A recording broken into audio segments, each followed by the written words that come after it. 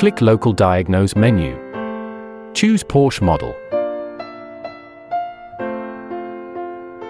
Find the online function. No online programming function on the menu. Go back to the main menu. Click Other modules. Click the Bulletin apps above.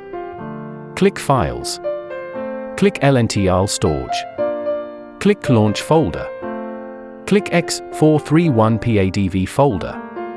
Click Assets folder. Drop down to find the stdcfg.ini file. Click on the ES Note Editor File Manager. Drop down. Find Online Flash and Flash. Select the Edit option in the upper right corner. Start to change data. Change Online Flash equals 0 to Online Flash equals 1. Change Flash equals 0 to Flash equals 1. Save it after modification. Go back to the Diagnostic menu. Now the online programming function can be found.